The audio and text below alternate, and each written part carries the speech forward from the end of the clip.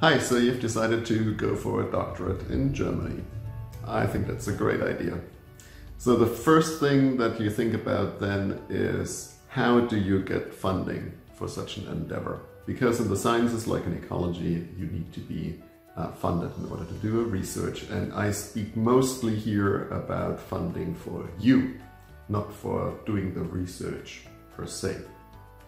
So in Germany, there are basically two fundamentally different modes via which you can get money for yourself to do a PhD. One is a scholarship and the other one is employment. In terms of employment, you basically have two choices. Either you are employed by like a state-funded position in a research lab, like at a university, or you are employed on a research grant. The pay is according to usually a state salary scale.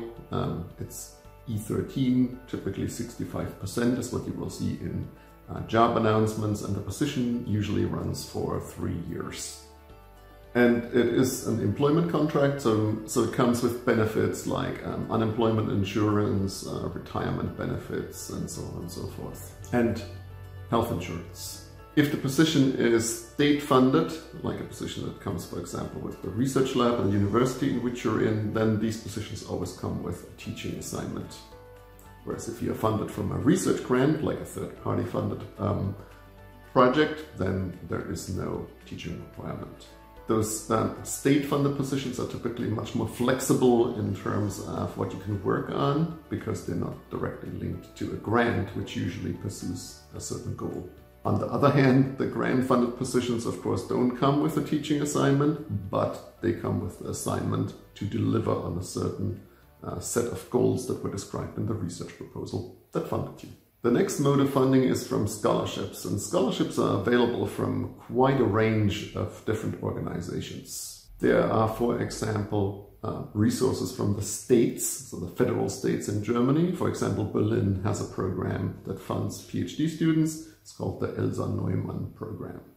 Then there's the German Academic Scholarship Foundation, Studienstiftung des deutschen Volkes, for example. They also fund highly talented students for their PhD. This is probably one of the most prestigious awards for scholarships you can get.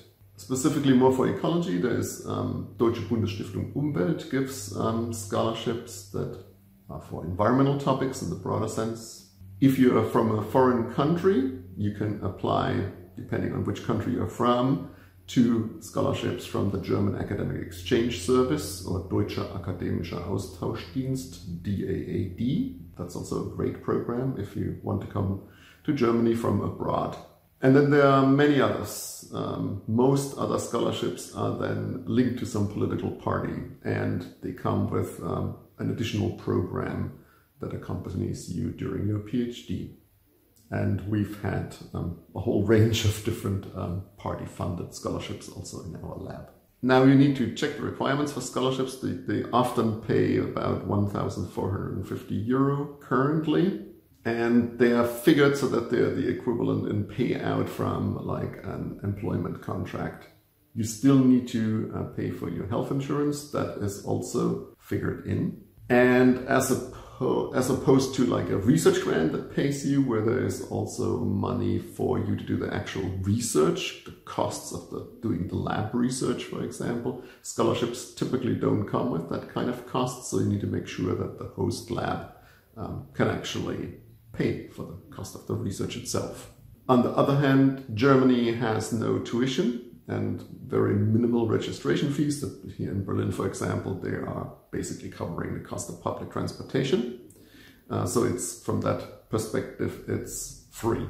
For these scholarships, the application procedures, of course, vary widely depending on which agency or organization you're applying to, but they all require sort of a CV, a personal statement, and then a project description, a layout of what you're going to do during these 3 years of your PhD. That is universal among all of them.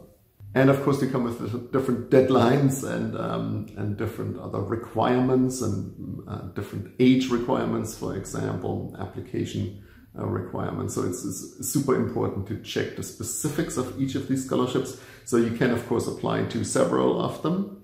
And for example, your project description can move from application to application, but there are also several aspects that are relatively specific to the different organizations. And that personal statement is a narrative of your achievements. You have to sort of tailor it to the particular organization. And what should also be somehow contained in your application package is the degree of continuity that this path towards the PhD represents for you. Like, what have you done in the past, for example, for your master's or bachelor's degree? And then how are you now building on that experience for your PhD, and what can you bring to the lab, and why have you chosen this particular lab? That's usually very important to include in a convincing way. Looking back at these two basic choices, the scholarships on the one hand and the employment on the other hand, there's pros and cons, right? So for scholarships, for example, a pro is that this is money that you actually got. It is paid to you. It's not paid to the university, for example, like a grant or the state-funded amount of money for the position. It is therefore very much something that you could put in your CV, because it is something that you achieved. And you write that project description, not somebody else. So you can then very much pursue what exactly you are curious about. So that is a big advantage, because you can really pursue exactly what you want to do. That is sometimes, of course, also possible with the employment, if the research grant was on something that you are just intensely curious about as well. But chances are that from a research grant, this has been written by somebody else and with their own set of goals. And the chances that this is exactly what you want to do is maybe not super high. So you usually need to adjust a little bit to fit into this grant, which is just fine. But if you value your own ideas and your own freedom more than anything else, then maybe a scholarship is the better option for you. And there are some disadvantages as well. For example, scholarships don't accrue benefits like unemployment benefits or retirement benefits. That's probably not so important to you now, but might be important later if you want to stay in Germany, for example. Either way, whichever path you take, of course, it's super important that you establish contact with your potential host lab and let them also advise you on which are the particular opportunities at this point in time. Like, do they have grants pending, or do they see an opportunity for scholarships that are particular to the region, for example, of this university and the research field? Good luck!